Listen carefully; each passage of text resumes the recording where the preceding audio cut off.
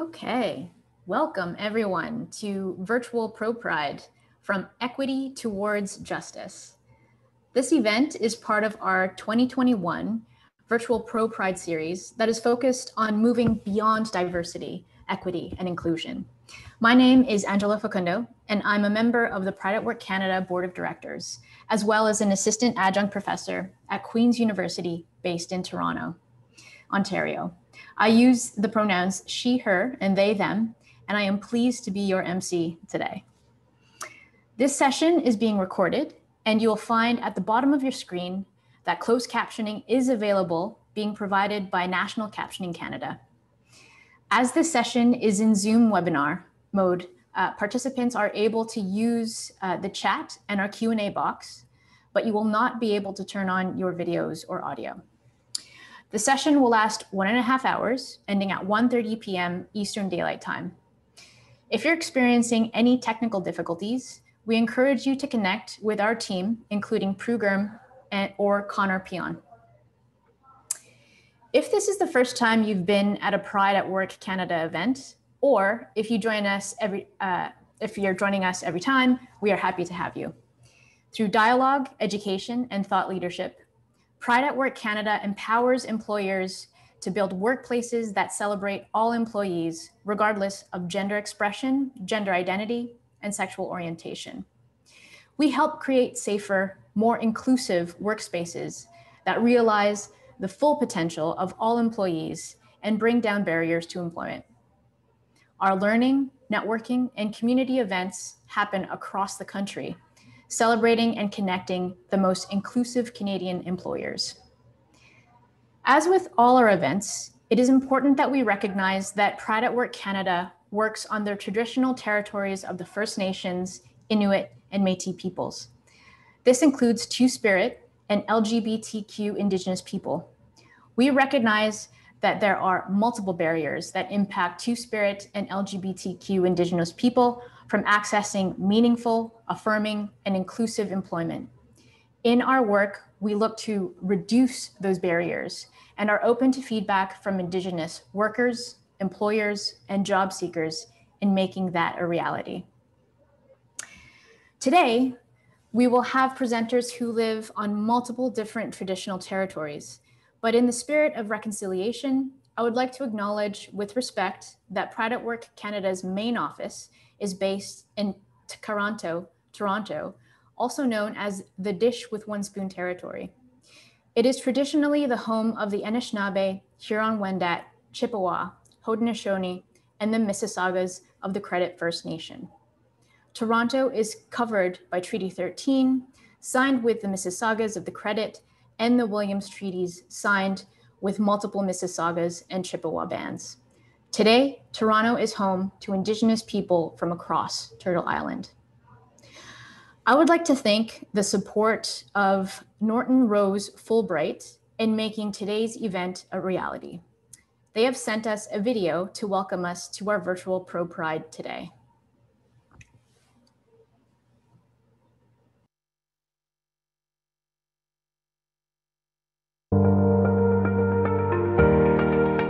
Welcome, Pro-Priders. Happy Pride Month, everyone.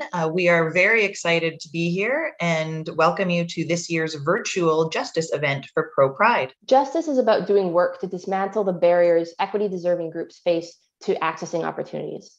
A lot of hard work has been done to dismantle some of the barriers faced by members of the LGBTQ+ community and to obtain justice and some real equity under the law. But that work is not done.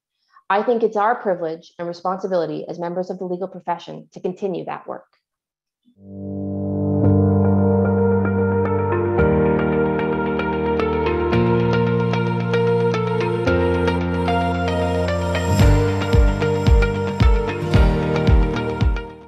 As a firm, we are privileged that we've had the opportunity to make an impact and to use our voice to support the LGBTQ+ community with our pro bono work. I was very excited, for example, by the outcome when we represented the city of Langley when it had its right to fly the Pride flag during Pride Week upheld. We also recently successfully argued that certain provisions of the Civil Code in Quebec and its regulations are discriminatory and thus invalid.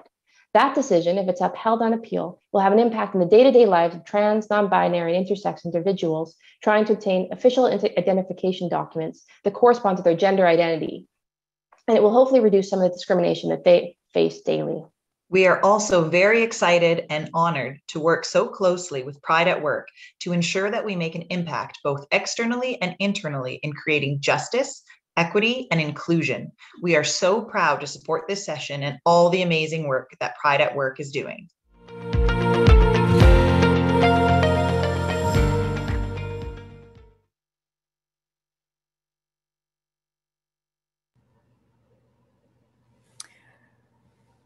We would also like to thank our community sponsor, the Black Human Resources Professionals of Canada, who are a volunteer-led, not-for-profit, representing Black HR professionals and the many intersectionalities they embody.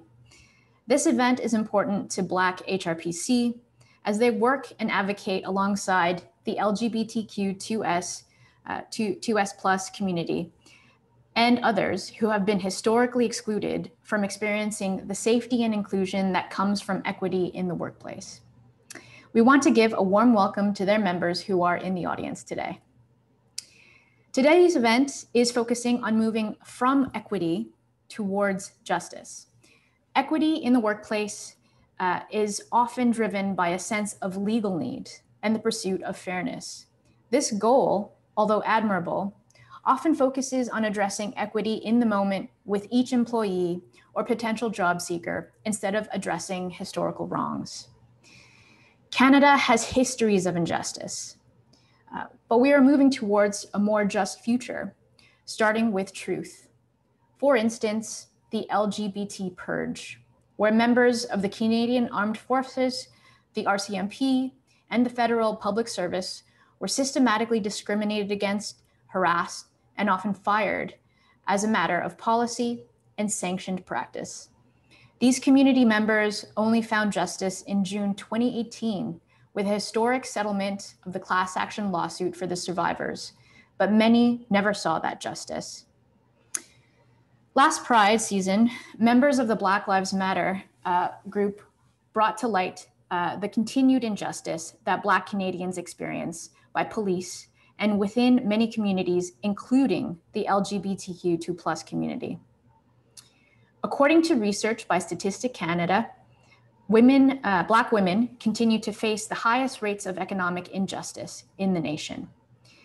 Though little research has been done about the economic realities of Black LGBTQ2+ Canadians, the study based in the United States entitled A Broken Bargain for LGBT Workers of Color found that Black LGBTQ2+ people face the highest rates of economic injustice, in particular, Black trans women. We also cannot address justice without giving honor and recognition to the tragic discoveries of the remains of First Nations children at former residential schools across Canada. The discoveries at former residential schools, which ran from 1831 until 1997, come after years of residential school survivors' oral testimonies. We also know that Two-Spirit and Indigiqueer continue to face many barriers to economic justice, from the historical traumas of the residential schools, 60s Scoop, and more. Indigenous communities also continue to this day to experience a digital divide to accessing stable internet, not to mention the 51 enduring long-term drinking water advisories. We have a long way to go to reach a nation where every individual can achieve their full potential at work, regardless of gender expression, gender identity, and sexual orientation. We are grateful for your presence in today's discussions to help move us in the direction of justice. Today, we'll get to hear from a panel of experts who are working to create justice for gender, romantic, and sexual minorities in the workplace. We are honored that Harlan Pruden will be our opening discussion.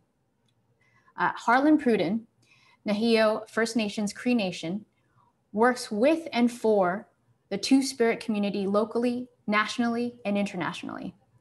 Currently, Harlan is an Indigenous Knowledge Translation Lead at Chimamuk, an Indigenous public health program at BC Centre for Disease Control, and is also a co-founder of the Two-Spirit Dry Lab, North America's first research group and lab that exclusively focuses on Two-Spirit people, communities, and/or experiences.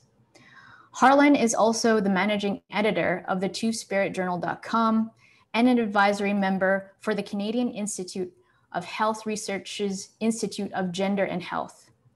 Before relocating to Vancouver in 2015, Harlan was co-founder and a director of NYC community-based organization, the Northeast Two-Spirit Society, and was a President Obama appointee to the US Presidential Advisory Council on HIV/AIDS, PACHA, and provided advice, information, and recommendations to the Secretary of Health and Human Services at the White House. In December 2018, Harlan was happily dismissed from PACHA by Mr. Trump via FedEx. Welcome, Harlan. I will hand it over to you. Greetings. Danze, natacham Harlan Pruden, ewaka no mani niha nehao niha ayakwe. Greetings, my relatives. My government name is Harlan Pruden. My Indian name, and I use the I word, you can ask me why later, is Wakat no Mani. It's actually in Sioux. I was doing some work on the Rosebud Reservation, and they honored me with the name Wakat no Mani. Wakat being spirit, like good spirit, bad spirit, neutral spirit. Like I can do good just as well as I can do bad, or I can like suck up a lot of space and do absolutely nothing. So that part of my name is a responsibility of how do I want to show up. And so I try to show up with good words, good actions, good thoughts. Okay, I have to work on the thoughts part. And Nom is two, and Mani is a sacred journey. So I was going to get that translated into Cree. I am First Nations Cree. My mother's from the Beaver Lake Indian Reserve. My father's from the Saddle Lake Indian Reserve, two different reservations with the same Treaty 6 territory. I am so honored and blessed that I get to call and have been welcomed by the Squamish, Musqueam, and Tsleil-Waututh First Nations people who's on traditional, unceded, and ancestral territory that I work, live, and play today. Y'all would probably refer to that as Vancouver, but it is Squamish, Musqueam, and Tsleil-Waututh territory. As for pronouns, Cree is gender neutral and thereby gender inclusive. Our third person singular pronoun literally translates into it, similar. And so how I keep that alive is of our language and culture and ways is that anything that is said mindfully and respectfully for pronouns, even it, I will respond to. One is I'm so honored and humbled to be here and with the amazing panelists. And I just thank you all as well as all of the guests that have joined into this amazing conversation. So a few days ago, we had a prep and a tech meeting. And at that meeting, I was like, oh, I have like this time to actually do some opening and framing remarks for today's gathering. And in my silliness of my work here at BCCDC, as we wind down COVID, I still respond to COVID, but we're shifting back to our work of trying to improve health outcomes for Indigenous people. Of course, I left all of that till last night. I didn't get, and so I've been like reflecting a lot of like, what can I really say about justice? And after reading the amazing bios, I reviewed the bios and I was just like, and I was like, what do I really have to offer and can offer around this discussion around moving from equity or beyond equity to justice? And what do I have to offer after like reading the bios of these amazing panelists for our discussants? And so I just want to, last night, I don't know, I was the first person in my family to go to college or go to university. So I was a first generationer. And I remember when I was like sitting down and doing my course schedule, intro to Western philosophy. And I was like, I'll learn like Western philosophy, right? Because I want to learn how those folks think. And I remember one of the first textbooks that I ever read was Bloom's translation of Plato's Republic, right? So funny, because when I started reading Plato's Republic, I phonetically pronounced out the name of Polemarchus rather than Polemarchus, Telemachus. It is so funny because like Socrates was Socrates, like Bill and Ted's Excellent Adventure. Like that was me, like phonetically pronouncing these names out, right? But what I found was like for Dr. Birch, who was this amazing storyteller. And what I loved about Dr. Birch is that yes, we would do our mandatory required readings, but then during the course, during the lectures, twice a week for 90 minutes, he would like retell the story of the section that we were reading in Plato's Republic, and then we would open up for discussions. And I loved his retelling of the story of Bloom's translation of Plato's Republic. And so why am I starting the conversation there? In that Plato's Republic is one of the founding and foundational documents where we take up for Western thought of the conversation of what is justice. And I remember like getting to the last required section of like how Plato's Republic, in which that the philosopher king emerges from the darkness of the cave where the shadows and the world of people like trying to make, and where the philosopher king emerges into the light and comes out of the cave. And then the entire conversation in which that we took up is like, can the philosopher king go back into the cave, the darkness, and can they bring more folks out of the cave? And what does that look like? And is that possible? And then like all of these other conversations around justice. And I was just like, wow, right? And I remember like picking up these debates and discussions of around justice. And I remember it wasn't a required reading, but there was a couple of extra pages of the translation. And I remember going to Dr. Birch because it was a required reading. I didn't read it. And I was like, hey, Dr. Birch, how did Plato's Republic end? And Dr. Birch, Robert, said, you know, that's a really good question. No one really ever asked that question. And he goes, how it ended is all of the discussants, Plato, Cephalus, Polemarchus, Telemachus, they all went and dined and feasted. And I was like, wow. Here is a foundational conversation, a foundational text taking up the question of what is justice. And that had laid the groundwork for many of the conversations that we have today. We can stream it back to or tie it back. Yet at the same time, it is like no one has gone through and looked at like, how did the actual book end? And so I told myself the story about like going for dinner and the act of being and sharing and feasting on the bounties of the world has to offer, rather than the philosopher king debates.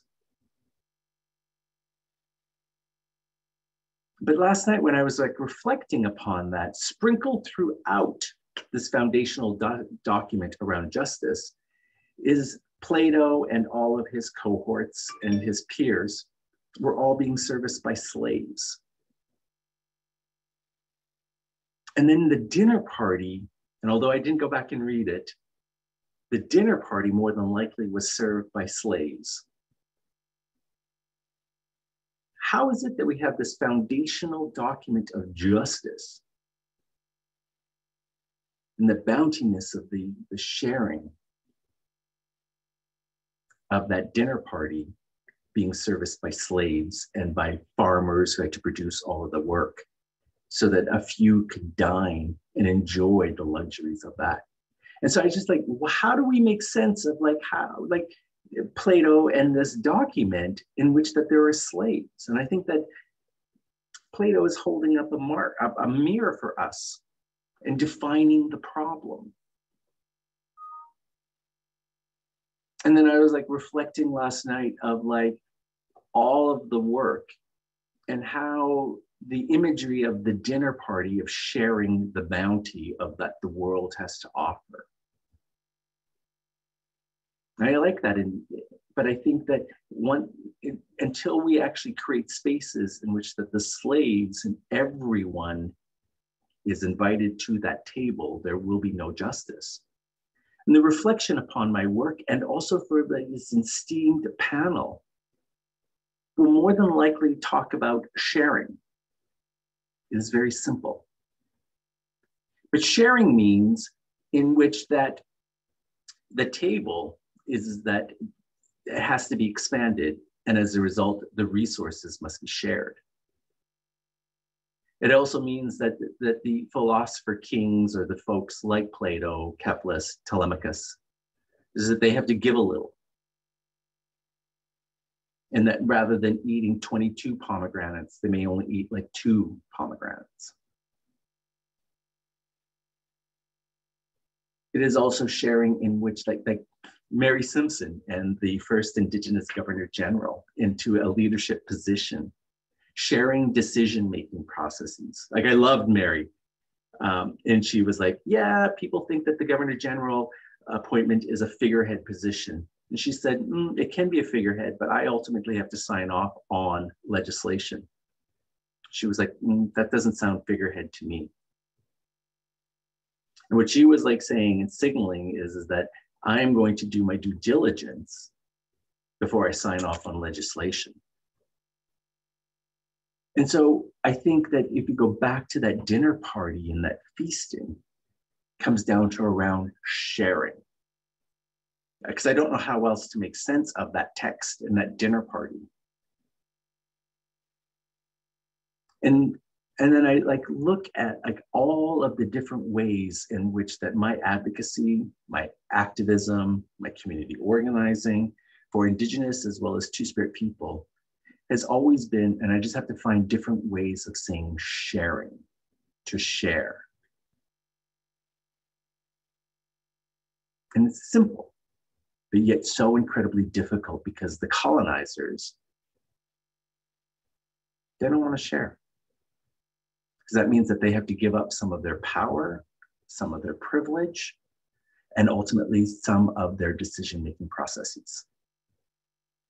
Plus the reflection that Western thought, that you actually haven't read all of your texts. You haven't done the analysis. And what do we do with those slaves?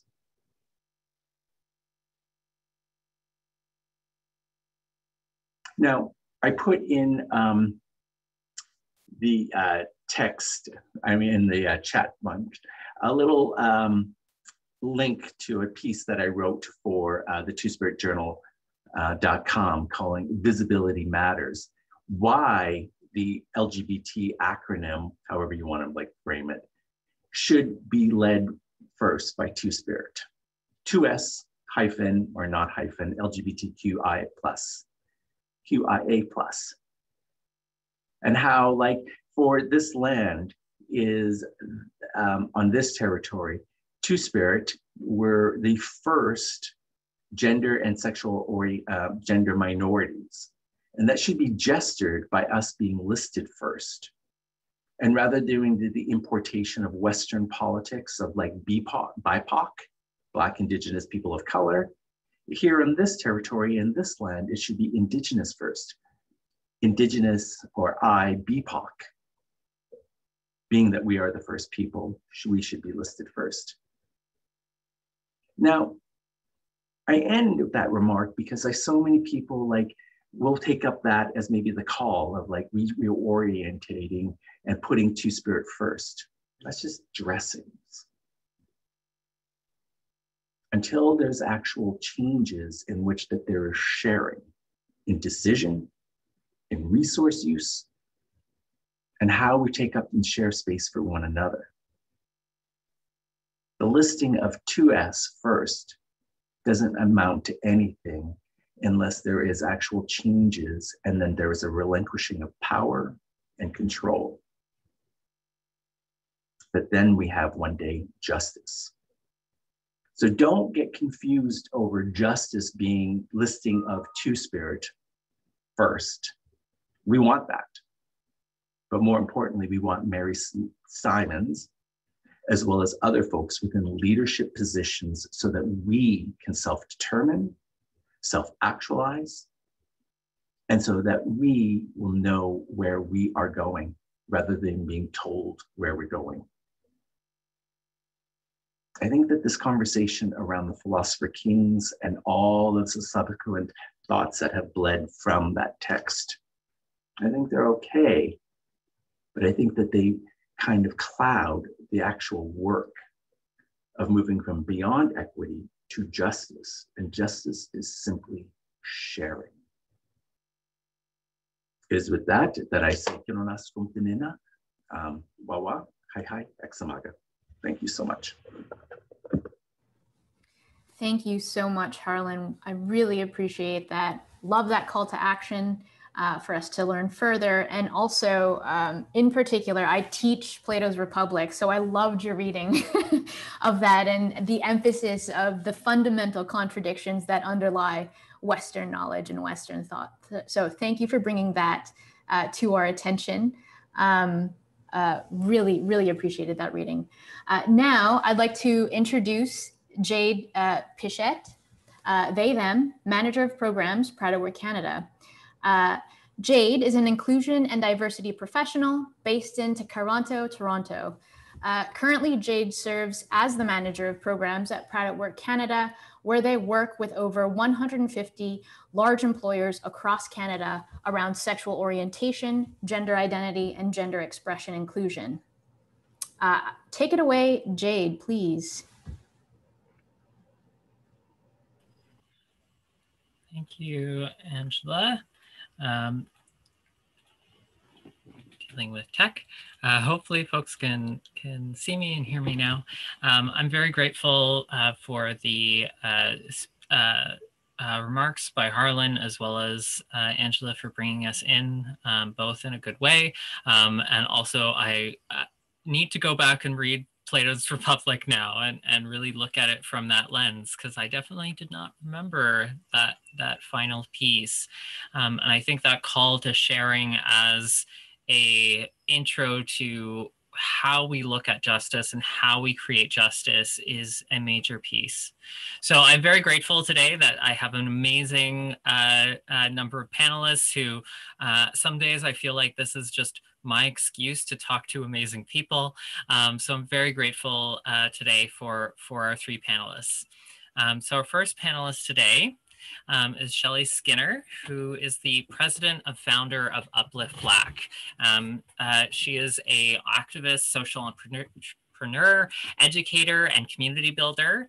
With her lived experience of homelessness, racism, domestic and sexual violence, and Black queer homophobia and discrimination, she carries a story of inspirational perseverance, resiliency, and dedication to the betterment of her community. In 2020, amid a global pandemic, Shelly founded UPlift Black, a social service agency dedicated to increasing the visibility and socioeconomic development of local Black communities, and now a community partner of Proud at Work Canada as well. To combat homophobia among the Black community and to challenge misogynoir, UPlift Black is anchored in 2S LGBTQ+ inclusivity and hopes of leading the change in what it means to be a diverse and inclusive social impact agency. Welcome, Shelly. Next, we have Dr. Aaron Devor, who is the Chair of Transgender Studies at the University of Victoria. He is the founder and inaugural chair in Transgender Studies, founder and subject matter expert of the Transgender Archives, the founder and host of Moving Trans History Forward, which is, in my opinion, my favorite conference that I ever get to go to, a professor of sociology department at the University of Victoria. And he has been studying and teaching about transgender topics since the early 1980s and published widely on transgender topics, including as the author of 4 books and editor of 1.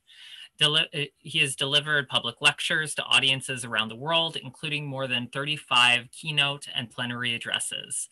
He's a national award-winning teacher, a fellow of the Society of Scientific Study of Sexuality, and elected member of the International Academy of Sex Research.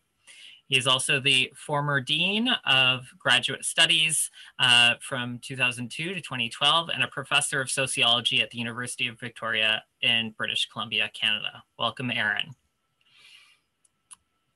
And third, we have Derek Inman, Senior Policy Analyst at the Federal Anti-Racism Secretariat of Canadian Heritage. He's a team lead and Senior Policy Analyst with the Interdepartmental, Intergovernmental, and International Affairs Unit with the Federal Anti-Racism Secretariat. He was a former researcher in the University in Brussels, whose name I will mispronounce. I do not know Dutch, I apologize, where he's published a number of journal articles and book chapters. Visiting researcher at the Center for Human Rights at the University of Pretoria and a joint PhD candidate at the VUB and the University of Antwerp. He has worked with the Sexual Orientation Gender Identity section at the International Commission of Jurists, the Presidency section at the International Criminal Court, and the International Criminal Justice Unit at the University of Nottingham's Human Rights Law Center. Before working internationally for a number of years, Derek worked in the public service with roles at Canadian Heritage, Public Safety Canada, the House of Commons, and Employment and Social Development Canada. So welcome, Derek. So I'm very grateful for the three of you being with me today. You're all really, really amazing speakers, and I'm so grateful for you to be joining us. Derek and Aaron, let's just get your videos on as well. And so I'm very grateful for this conversation. And I apologize, I would normally be wearing a suit jacket, but it was extremely warm. We're having a bit of a heat wave in Takaranto. But this conversation of justice is one that I think often when we talk about equity, we're really looking at that individual moment. Whether that's that moment with the individual who's asking for accommodations or who experienced discrimination, but that doesn't necessarily look at the bigger picture of ourselves in relation to our privilege, in terms of our organizations and the processes that we've put in place to address those historical wrongs. And to start, I want to level set with everyone. So this discussion of equity was brought into DEI because we're not seeing equality of outcome. But there has been many critiques that equity doesn't always address these historical wrongs, which we've touched on previously. What would you consider justice in the workplace for 2S LGBTQIA+ communities? And let's start with Shelly on that one. Hi, thank you so much. I'm still taken back by Harlan's opening. That I'm sitting right in my heart, so thank you so much for that. What do I consider justice? I consider justice action. I consider justice accountability, right? It's really taking that, that approach to look within yourself and find where can I make change? Where can I uplift, right? And it doesn't matter where you sit. For myself, I started an organization. I have volunteered my time while living homeless, right? I truly believe in community. I truly believe that community can heal.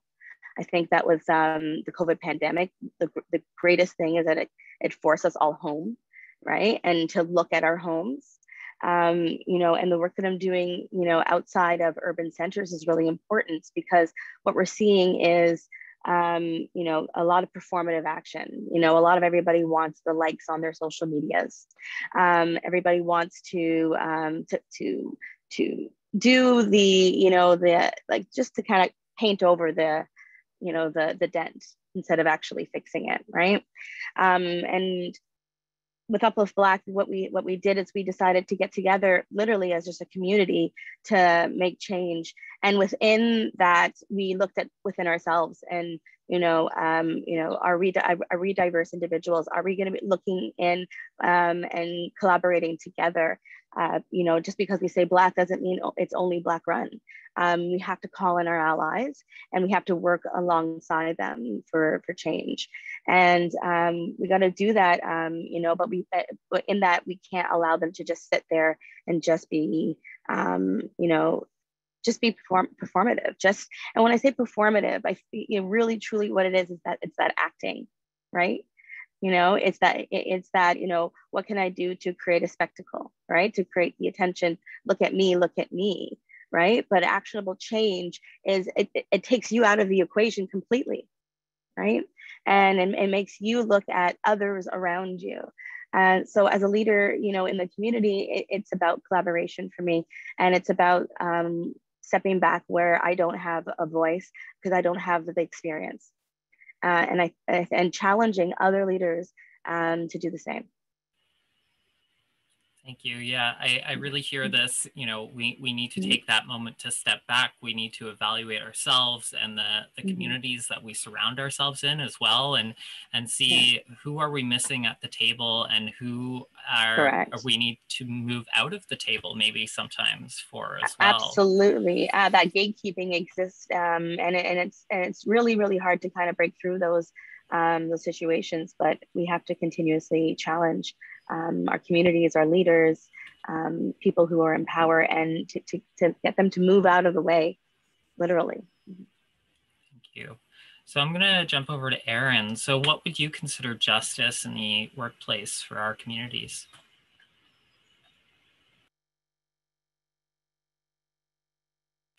Oh, your microphone is not on, Erin. Oh, sorry. Okay, starting again. So saying hello to everybody across the country. It's morning here, so I'm saying good morning from here. And I want to start with territorial acknowledgement. I'm at the University of Victoria, and we acknowledge and respect the Lekwungen speaking peoples on whose traditional territory the University of Victoria stands, and the Songhees, Esquimalt, and Wasanich peoples whose historical relationships with the land continue to this day. And I thank everyone else for making the acknowledgements that they've been making. And I want to thank Pride at Work and my colleagues on the panel and all the folks behind the scenes for sponsoring this event and for inviting me to be part of it.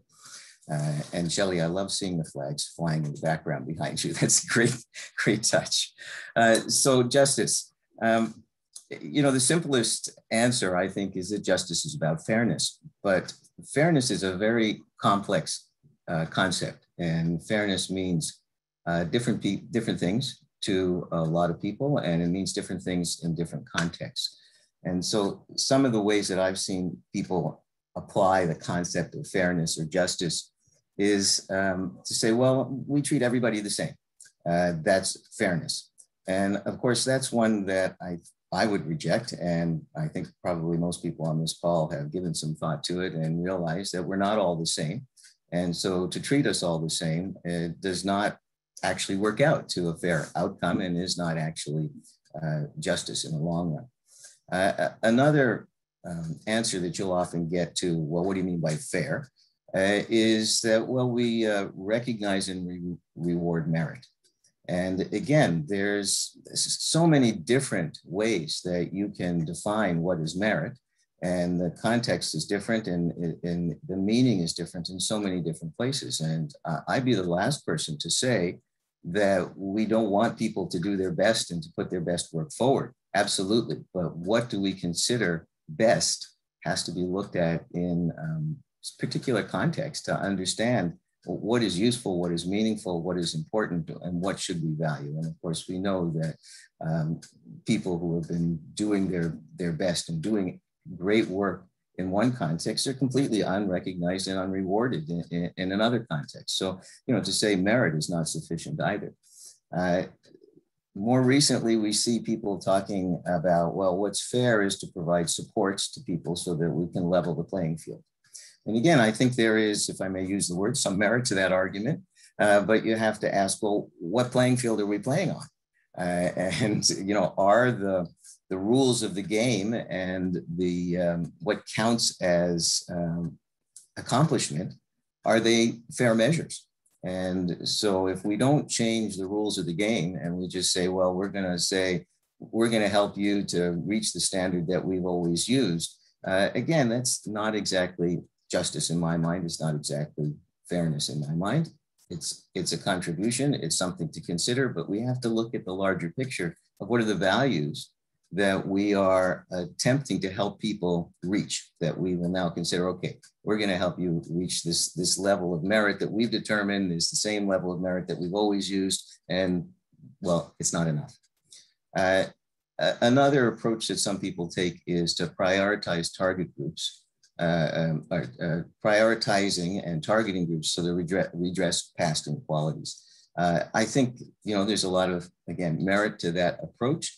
But if you don't look at the whole system and what the values are and what we're trying to reach and what we consider the best outcome, even that's not good enough. But I would say, some combination of those will go a long way towards reaching justice if we look at the whole picture in terms of what it is that we consider an outcome that we're trying to get to.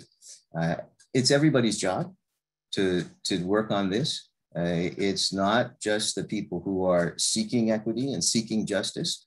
It's not just the people who have the power now. Everybody has to work on this. We don't all come to it with the same skills. We don't come to it with the same talents and understanding, but we all have to work on it.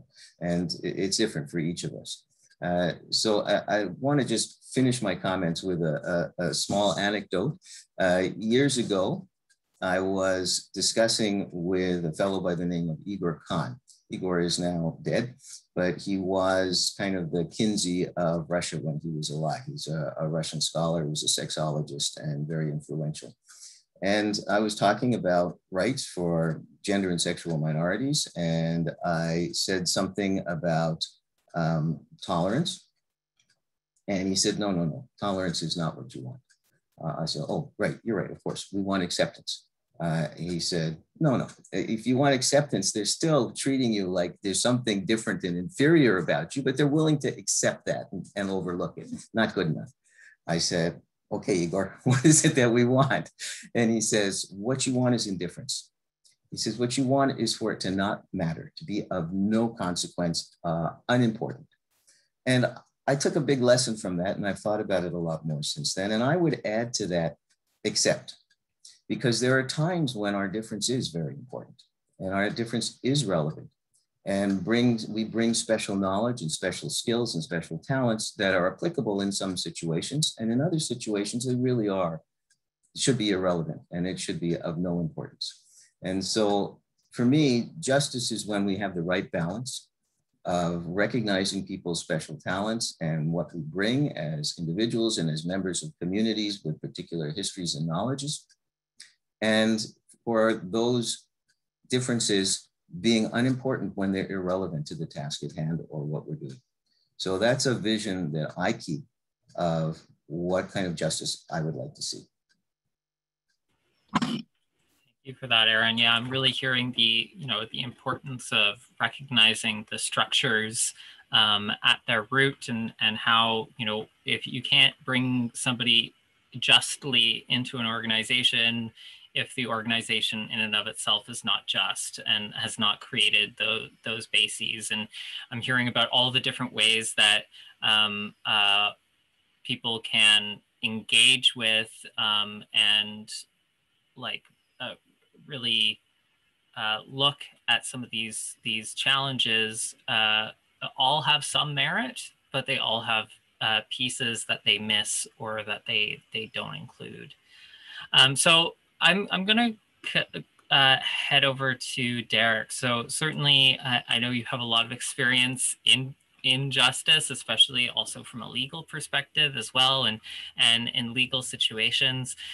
So what would you consider justice in the workplace for 2S LGBTQIA+ communities? Good morning, good afternoon, everybody. I just wanted to start by acknowledging that the land on which I work and live is the traditional territory of the Algonquin and Anishinaabe Nation. And I also just want to thank Harlan for the introductory remarks and thank the organization for the invitation to speak here today. So I have to admit that this question is quite a tricky one for me. because as someone who studied international law, defining justice to an audience should be quite easy, but sadly it's not. Justice can't simply mean determining criminal responsibility of an individual. Justice has the possibility of providing so much more: a remedy, the deliverance of truth, and the creation of a historical record, all of which serve to recognize the experiences of victims and survivors. The idea of remedy must be divorced from its restrictive origins, where reparations were put into effect by returning someone to a position similar to the one they were in before the harm was done. Instead, remedy in times of violence must be seen from a broad approach, where justice must serve as an agent for individual and collective healing. The process of collective and individual healing can begin with truth-telling and the recognition that there is not one singular truth, but instead many truths, sometimes even competing truths, that should be allowed to enter the discourses of justice. A more complete picture of what and how that happened that incorporates these truths can be achieved by witnesses being allowed to disclose a full and public account of the events that transpired and how they experienced it. Only then will the historical record documented be seen as more whole. Allowing these truths to permeate the dialogue serves to inform the content of the historical record that is created, permitting the survivors to feel as though their experiences gave birth to the narratives that underpin the proceedings. Such an inclusive narrative can have particularly positive outcomes for those who experience discrimination.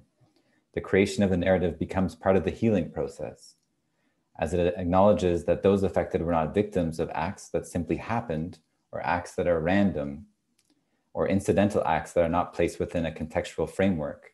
Rather, the narrative that is created by this type of holistic truth is one that recognizes that survivors were targeted because of their identities. The acceptance of this narrative based on identities, particularly intersectional ones, is critical if processes truly want to recognize and acknowledge that violence of this form has its own particular characteristics, and it is only with this acceptance that justice will be served and crimes come to surface. Now, for our purposes, we can see some positive experiences emanating from the settlement brought forth by the survivors of the LGBT purge, something that was discussed earlier by Angela. If we look at the final settlement agreement, there's a series of mandated consultations between federal entities and subject matter experts. And based on assessments of participating federal entities, 23 recommendations have been provided. And I'll just list a couple of the foundational ones that are in the report. So one of the ones is to conduct formal consultations with LGBTQI2S employees, networks, external subject matter experts, and or other stakeholders during the development and review of all organizational policies, procedures, practices. Publish explicit goals for LGBTQI2S inclusion within EDI strategy or within a dedicated strategy document accompanied by clear progress monitoring and evaluation metrics. Apply an intersectional lens to the development and review of all EDI initiatives, including specific consideration to possible implications for all LGBTQI2S identities. And there's a number more, but I do recommend that if we follow these recommendations, that's perhaps the first step towards a more restorative justice for the 2S LGBTQ plus communities in the federal government, and similar reflection should happen in other sectors as well. Thank you for that, Derek. I think a lot of people, they hear about things like the Truth and Reconciliation Commission and the Purge Fund and don't often actually read the recommendations that are based within. So some of the things that I'm hearing is this importance of just not just recognizing truth, but recognizing the fact that there have been concrete things that organizations and individuals can engage with that have been stated publicly, that have been explicitly brought to light, but haven't had enough focus. So I really appreciate that. One of my core beliefs when it comes to justice is that we can't truly address justice without looking at the very specific intersections within our communities and recognizing that not all members of our communities have the same experiences. So for example, as a white settler who is of mostly Scottish, English, and French Canadian descent, born on the traditional territories of the Anishinaabe Algonquin peoples, known as Ottawa, and now living in the Dish with One Spoon territory, being Toronto or Takaranto, I have a lot of privileges based on that. However, I'm also disabled. I'm also non-binary. Happy International Non-Binary Peoples Day, everyone, by the way.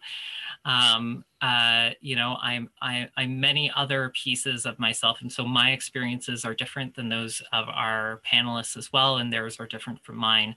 So Shelly, I'm going to go back to you. So it was mentioned that during the COVID-19 pandemic and in the wake of George Floyd and many other and continued killings by police, you founded UPlift Black. So what are some of the disparities that you see for 2S LGBTQIA+ Black employees and job seekers in finding justice in the workplace? Absolutely. Well, you know, one of the things that we are as an agency is that we do advocacy work. It's an important part of the pillars of support that we do for the community, and that allows us an opportunity to hear the stories firsthand from community members who are, you know, looking for any kind of advocacy or information or resources in order to get the justice that they need, and especially in the workplace. That seems to be the biggest you know, concerns. And what we're seeing is you know, a lot of hiring and executive roles without actually having the policies and procedures in place, the cultural competency to be working with these individuals that they're hiring. So it's a hire and fire, or they're not lasting their 3 months probation. So that's happening a lot. We're having a lot of, you know, just the workplace can be really toxic right now, as we are seeing that there are a lot of desperate business owners and you know, trying to do whatever it takes to cut the funding anywhere they can, because they are struggling, and it is a pandemic, so that's understandable. But what they're seeing is they're also, you know, it's in the treatment of the employees as well, you know, like how they're being treated. We're finding in the education sector, you know, that there are teachers that are leaving, and in vast numbers that are racialized, or members of the LGBTQ+ community, because of the intersection identities within them. They've already had such incredible amount of stress and layers added, you know, on just dealing with, you know, homophobia, racism, toxic work environments, and now they have the added pressures of performance that's needed for, you know, to make the communities happy in these roles, and they can't handle it, so they're leaving, and they're leaving in ways that are putting them in a place of being desperate financially, you know, because they don't have certain things in place, but their mental health is taking a toll, and that's the biggest thing that I'm noticing. The mental health of racialized and queer and trans community members. It's such a struggle there with having to put the pressures of the COVID pandemic, as well as everything else that they've been kind of, you know, has been layered in their experiences. So the hit to our communities is pretty vast, and it's playing out in our abilities to have a roof over our head. And then we think about just work in general. A lot of us work in the arts and the arts community, work in hairstyling. And so these jobs they're gone. You know, so there's those added layers. So they're desperate to get into workplaces and possibly taking jobs and roles in environments that aren't healthy. And so we're trying to navigate how to educate the community, you know, and be that support role as much as possible right now. That seems like very, very important work, you know, creating those spaces for others. And for those who are interested, there is a barbecue fundraiser for UPlift Black that people should definitely go to.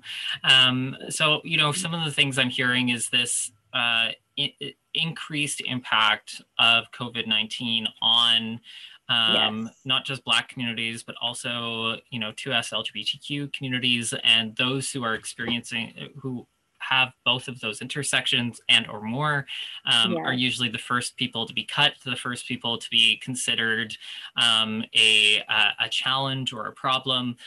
You mentioned kind of the cycle that happens in terms of, especially this was first referenced in terms of women of color come into an organization, are celebrated in a tokenistic way. And then once they start addressing experiences of discrimination, are then scapegoated and headed out of the organization. Or even just doing the work that they were hired to do. Like they, but the spotlight is not a lot of things. The people aren't comfortable. There's still a lot of fear there. And also there's a lot of things happening where they're hiring people who are desperate. So community members who are desperate for an opportunity, any opportunity. So they're more likely, to be in these toxic situations and not say anything because they're in that space of desperation. But in that space now they can say, oh, look at my honorary Black employee, honorary trans employee, right? Like, so, but when you speak to that person, the first thing they're saying is, this is a toxic work environment. And they got plaques on the wall, from saying that they're safe spaces. It's just, and when you speak to them, and there's so much fear. And I worry that the added impacts, like one of the pillars of support with Uplift Black is pandemic and relief, because we know that pandemic doesn't end when we all have our vaccines. We know that the effects of this pandemic will last years to come. And we need to be there to support those who have been most affected by it. Thank you. I think that's a very important picture for a lot of the employers who are here, who may see their organizations as ones that are trying to care, are trying to provide spaces, but not recognizing the actual lived reality of their employees who are Black and queer and trans at more marginalized levels of the organization, who just aren't speaking up because they know the impact that would have on their survival. So I really appreciate that. So I'm going to move over to Erin. So as the research chair in transgender studies, you've had an opportunity to see the historical and continued inequities for trans people in employment. Could you illustrate some of those barriers and historic injustices?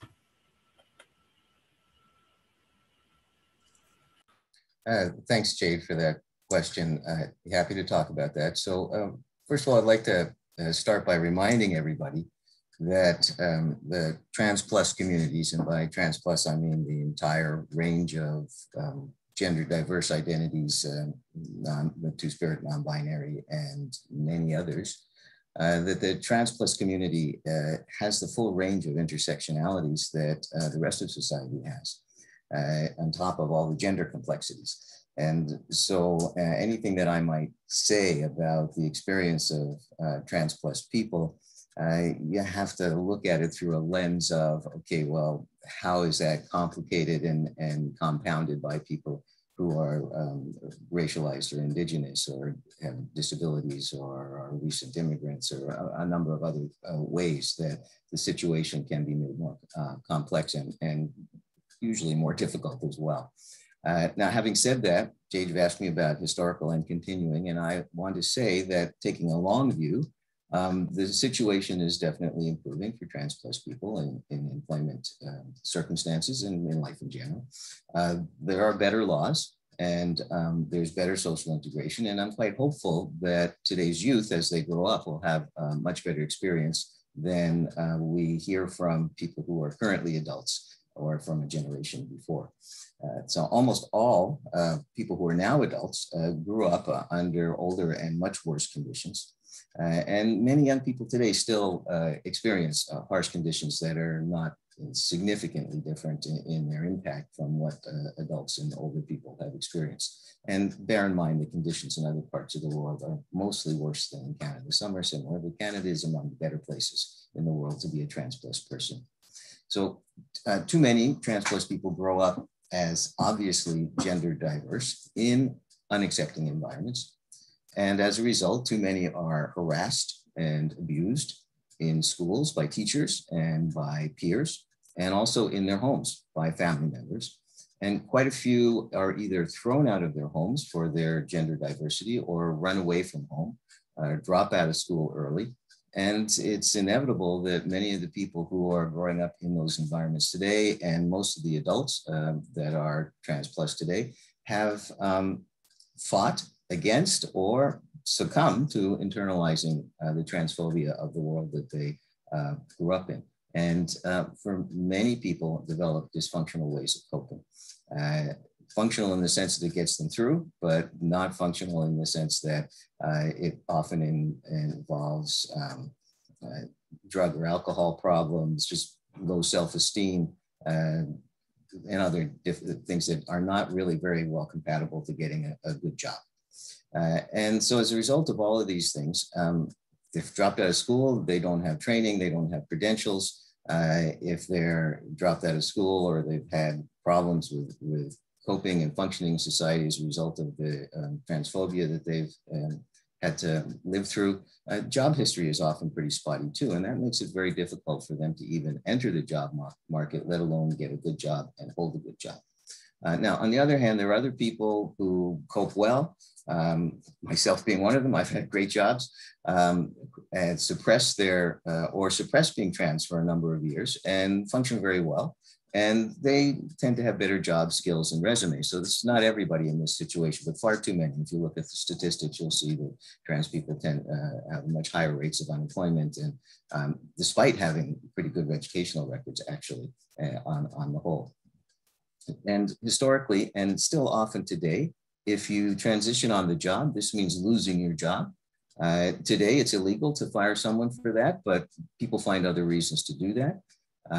If you have transitioned at some point as an adult and you're looking for a job, that means you have a bifurcated resume. It's got two parts to it.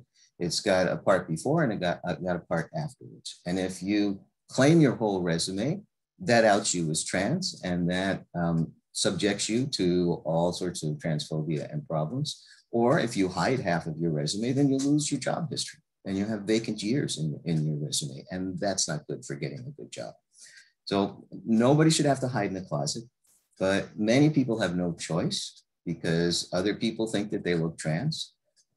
More trans men have the choice of keeping it quiet if they want to, and they can acquire some male privilege, and bearing in mind factors such as racialization, indigeneity, et cetera, disability, and so on. But everybody who is outed loses their privilege and is subject to all manner of microaggressions, harassment, abuse, losing your job, as I mentioned before. And trans women on top of that suffer an extra layer of trans misogyny. It may be a new word to some people, but there's misogyny, which is an older word for sexism, discrimination against women, but there's a special version of it for trans women that combines the fact that there's transphobia and there's disregard, or women get treated badly. We know that in the job market and in the world in general, although it is improving. And then today's International Non-Binary People's Day. And bear in mind that very few workplaces, very few places in society really recognize non-binary people and have a clue what to do and how to treat non-binary people in the world in general and in workplaces in particular. So it's great that we're having this today on International Non-Binary People's Day, because that's something that even in those workplaces where people are starting to pay attention to trans plus people and to think about what they need to do, very few have given much thought to or have much idea of how to properly integrate non-binary people into their workplaces. Thank you for that, Aaron. I'm really hearing that, some of these historical injustices that trans people experience, especially start when we're young in education and the like. And I know that's true for some of my experiences in terms of my story. And, I am very grateful that I am also one of those people who has gotten to succeed. And probably some of that is my white privilege, because as an out non-binary trans feminine person for my entire working career, I've experienced some things. And that's why I do this work. And that's why I found my way into this work, because I couldn't enter other places. So I resonate very deeply with some of the pieces that you're putting out there. And you know, I really think that when we look at some of these pieces, so Aaron was mentioning the legal protections that are now in place in Canada in a way that just weren't when either Aaron or I started to do some of this work. And so sometimes when it comes to injustice, when it comes to these issues, we need to look at the federal government and the you know, perspective that the federal government has in terms of addressing historical inequities. And so, Derek, you know, on a federal government level, you've seen these historical inequities that Shelly and Aaron have been talking about. And as we know, they're faced to a greater degree by all 2S LGBTQIA, Black, Indigenous, and people of color in the workplace. So could you maybe dispel some of the myths that you see about some of these historical inequalities? Because I think a lot of myths still exist in regards to why should we even be looking at this and doing this work, and why is justice needed? Thanks very much for that question. So I think we actually have to, maybe it might be a little bit the academic side of me, but I kind of have to take a step back from that question for a second and start asking some questions about some of the ideas of myths and what we need to actually dispel myths. And regardless of some of the legislative progress to improve social conditions, 2S LGBTQ plus groups across Canada continue to experience profound material disparities and suffer significant inequities. These conditions of marginalization have been theorized in part to be related to the exposure of these groups to pervasive and persistent expressions of stigma and discrimination based on sexual and gender identity.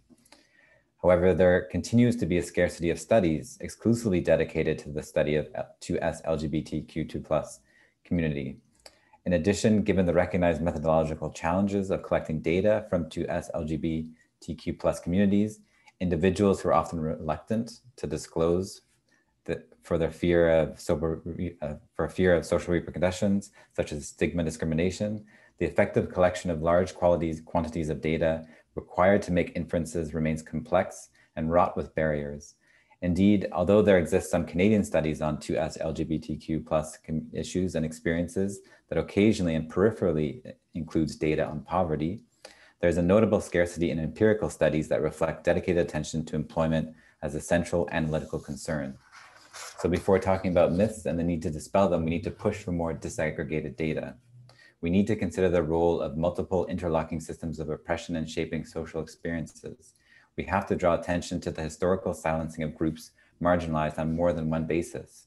We must gather the data that will enable us to foreground manifestations of disadvantage that reflect the interrelationship of oppression.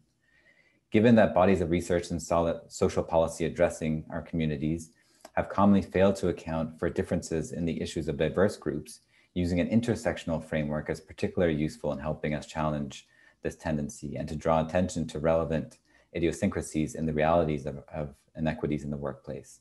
A second reason for using a more inclusive framework is to account for important material disparities existing within the larger 2S LGBTQ+ collective. For example, the larger category includes white men, a group whose social location has historically been closely associated with social, political, and economic advantage, while it also includes racialized trans persons, disproportionate numbers of whom are often found to live well below thresholds of poverty. It is therefore necessary to highlight the relativity of marginalization across these and other groups encountering varying levels of material disparity. Discussions of an intersectional framework leads me to discuss the work being done by the Federal Anti-Racism Secretariat, where we're developing an anti-racism framework that is intersectional by design. This framework centers historically marginalized First Nations, Métis, Inuit, Black, Asian, racialized, religious minority voices, perspectives, and experiences at the core of planning, development, decision-making, and implementation. As an intersectional and interdisciplinary tool, the framework addresses the ways different forms of oppression intersect by using racialization as a focal point to address and explore life experiences and inequalities in Canadian society and beyond. Any anti-racism framework must recognize that each individual group has distinct histories and current realities, be they political, social, cultural, and economic. Indigenous experiences in Canada are not the same as Black experiences or Asian experiences, and each individual within these cultural groupings is not destined to have the same experiences as all others within that group. History has shown, however, that these groups are more discriminated against and marginalized in Canada compared to white communities, partly because how they are understood or valued is seen through white supremacist settler narratives. By using frameworks such as these, policymakers can also uncover how political, economic, and social structures generate and perpetuate social inequality in all spaces of societies. It can show how institutions produce and replicate systems of oppression based on gender, sexuality, class, race, gender, religion, ability, amongst others, all of which play in simultaneous ways and affect particularly the most marginalized individuals and groups. This approach can also encourage us to make the necessary links and connections between various and concurrent forms of oppression and discriminations, making us realize that injustice cannot be eliminated in isolation. But most importantly, such frameworks could inspire us to work together, collaborating and supporting one another among different movements and initiatives for human rights. Thank you for that, Derek. It really, the piece that is resonating and coming home for me is that we really have to, have an intersectional framework and work in coalition with each other on these issues of human rights, of justice, of inclusion, because otherwise we're not going to get very far unless we're working together on these pieces. And it's something that Pride at Work Canada has been thinking about for ourselves, and how can we model a truly just workplace as well, and is something that we'll be working on as we continue to go. I've realized how far we've gotten into this conversation already. And that I am conscious of time. So I apologize to the over 300 folks that we've had here with us today, because I won't be able to ask that many questions from the audience. But I do want to ask this question, which is, and please, for our panelists, if you want to unmute and jump in, please do. But also, if you can keep your responses slightly brief.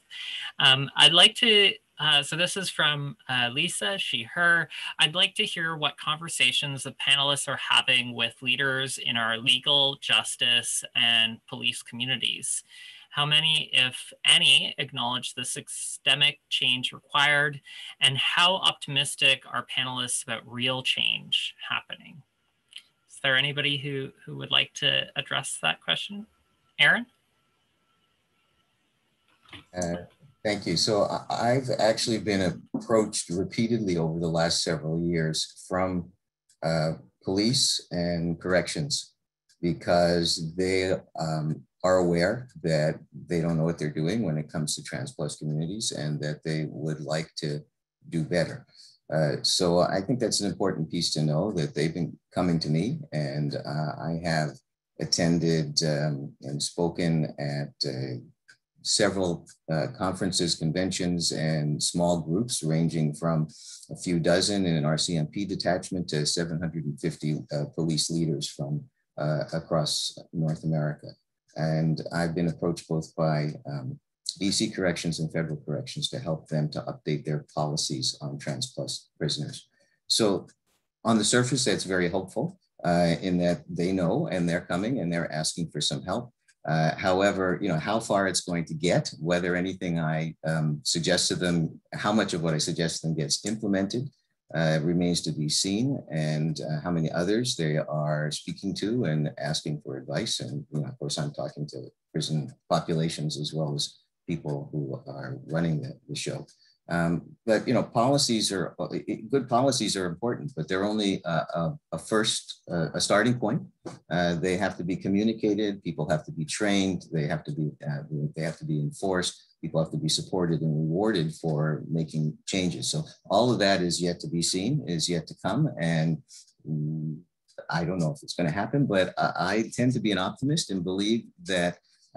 Over time, looking back historically, I've seen a lot of progress, and looking forward, I hope to see a lot of progress as well. But I'm not an optimist that it's fast. I think it's way slower than any of us want it to be, but I do think it will come.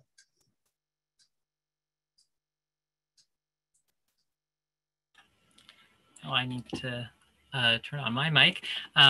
So we have Harlan has asked to jump in on this question, and I think our panelists are supportive of that. So definitely want to hear Harlan's take, and then we'll go to, after that, our calls to action. Sure. Thank you so much. Again, I was like, what do I have to offer into this conversation? Because this is amazing panelists, just amazing.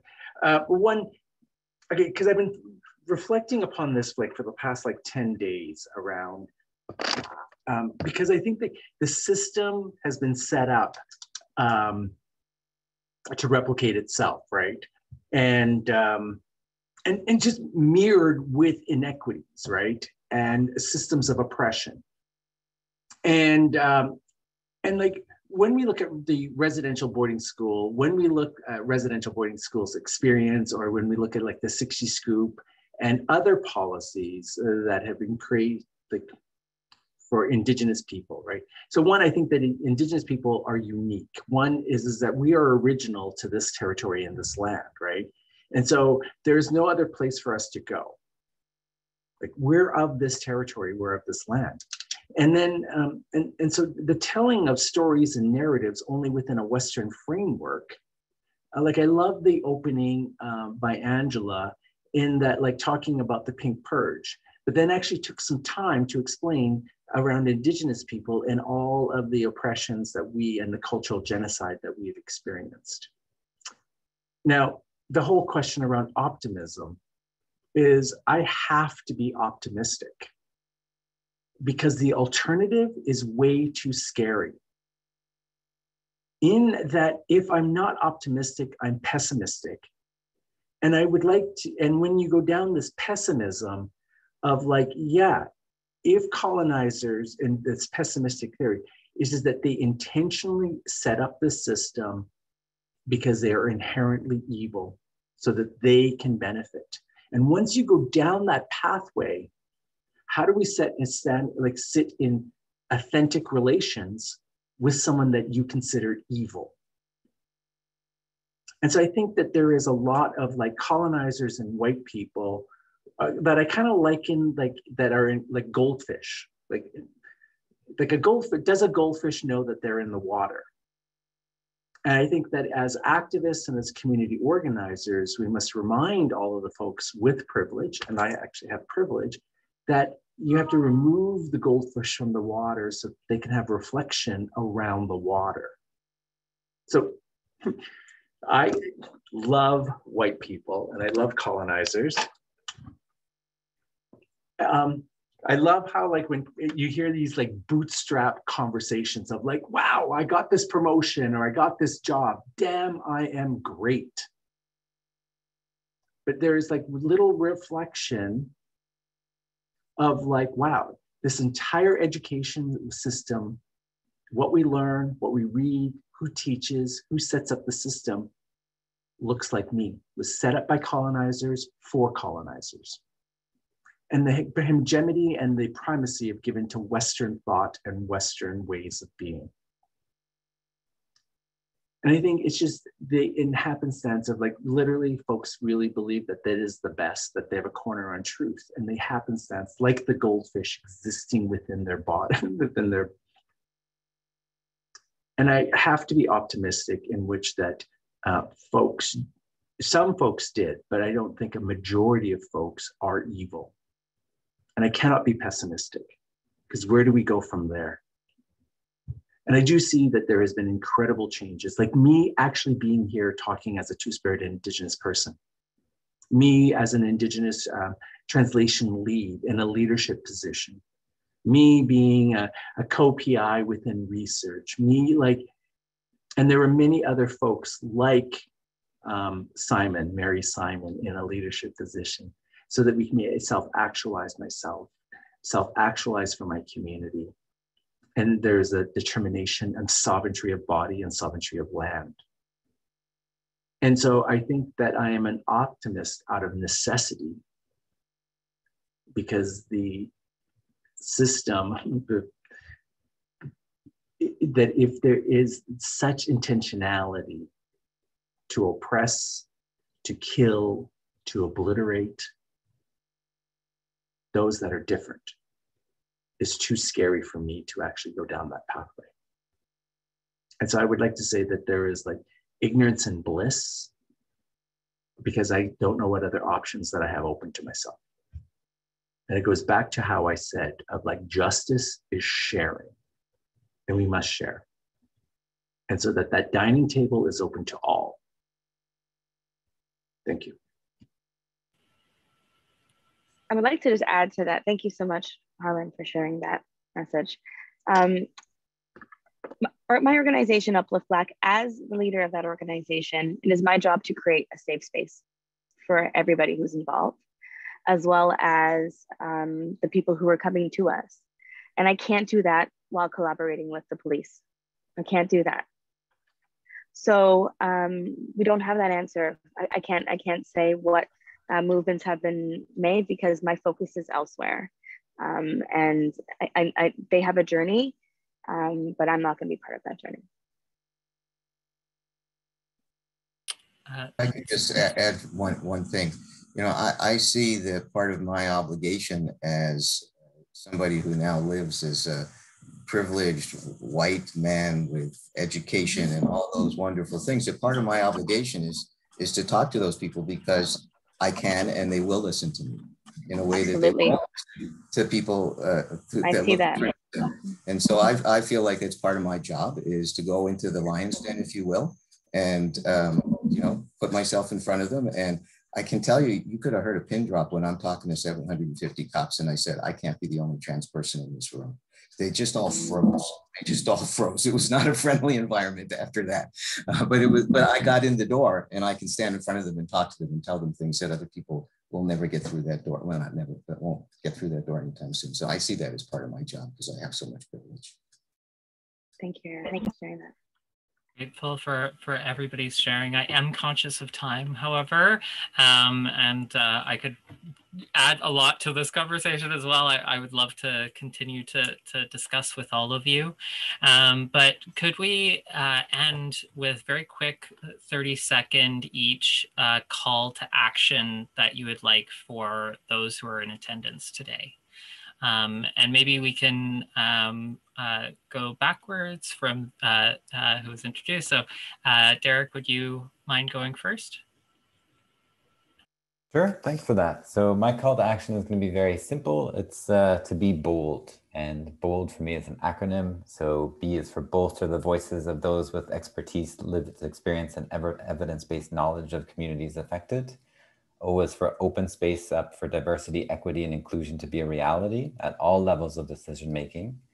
Leverage, opportunities for co-establishing frameworks that engage the assets, expertise, knowledge, and strengths of communities to inform policymaking.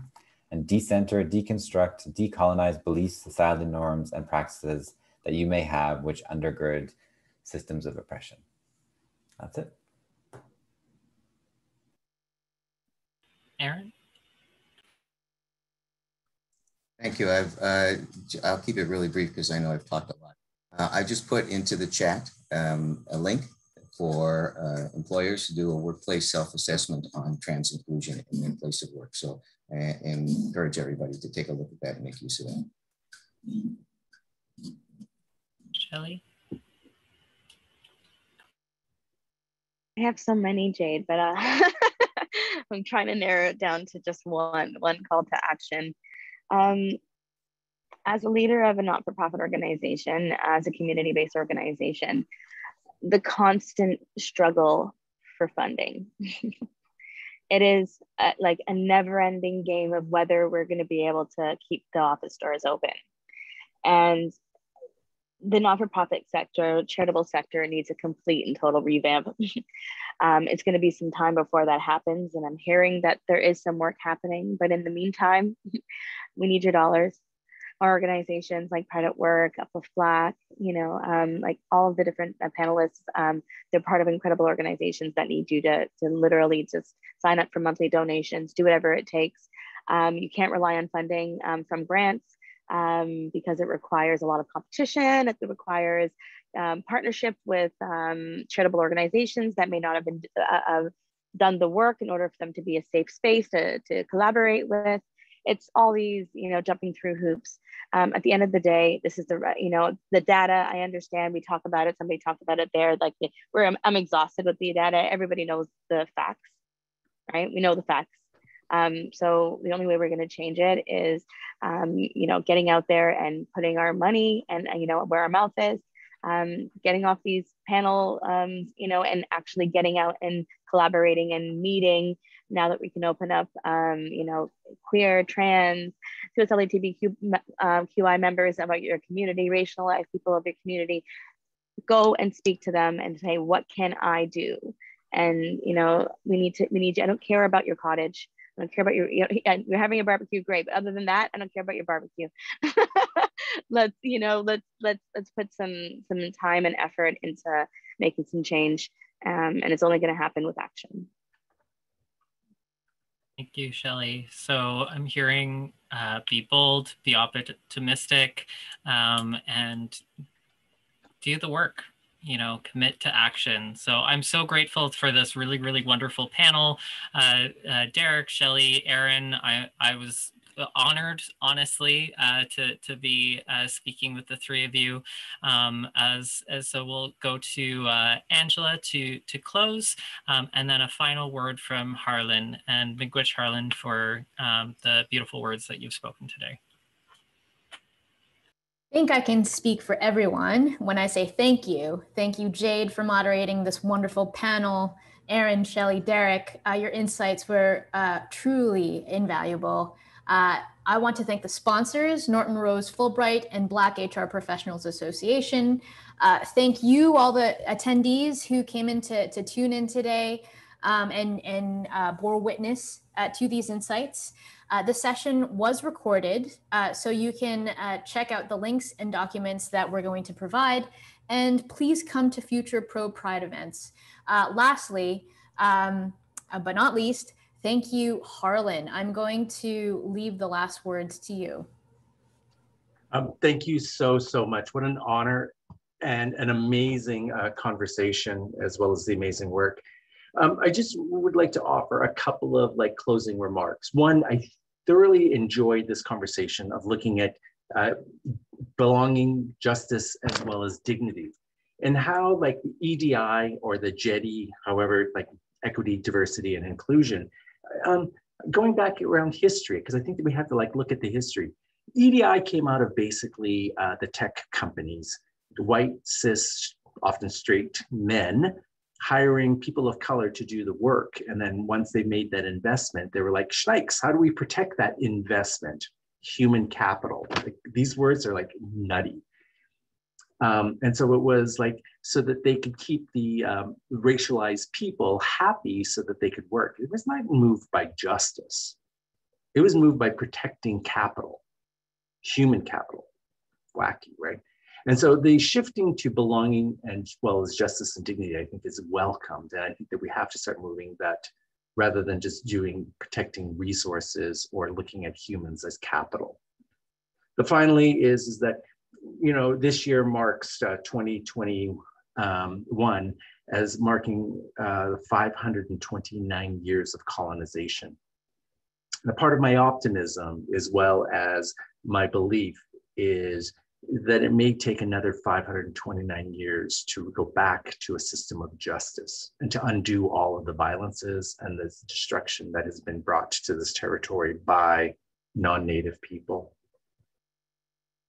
And so it's playing the long game. And I know that the work that I do today is merely planting seeds, and that I will never probably experience what I'm working towards, but that does not discourage me, nor it actually emboldens and propels me to do more work so that we can plant more seeds in which that folks will experience belonging, justice, and dignity. And then finally, I think the big calls to action, and what we've heard today from the speakers, is that we must challenge conceptions of the presumption of innocence. So many well-intentioned liberal community organizers and activists say, here is a call to justice, or here is a call to salvation and of equity, right? But when that call is not rooted or grounded or inclusive of Indigenous and Two-Spirit people in meaningful and substantive ways, that call is rooted within a colonial framework. You know, I often hear people like, here is the pathway for equality, or here's the pathway for salvation, especially within the LGBT community.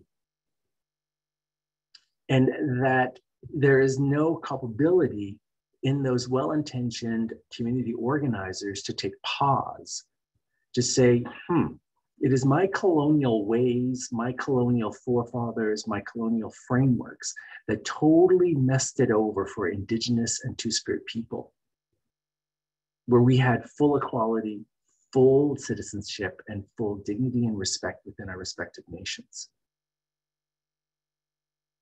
I think a part of that whole thing is to waking up to the history and challenging this presumption of innocence.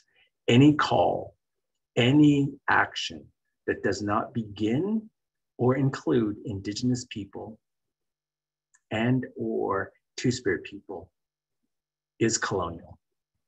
And it becomes today's colonizing, and colonization today is so incredibly subtle. No longer are they killing us and putting us into marked graves, but they just simply don't invite us to meetings. They simply don't hire us. And they don't give us that corner office in which that we can actually actualize and self-determine and have sovereignty of body and sovereignty of land.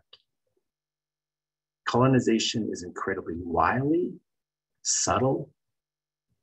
And that is why I go back to that goldfish analogy, and that we must constantly remind folks that they must get out of the goldfish bowl so they can reflect upon the limitations, the tininess, but also the simplicity that that goldfish bowl represents.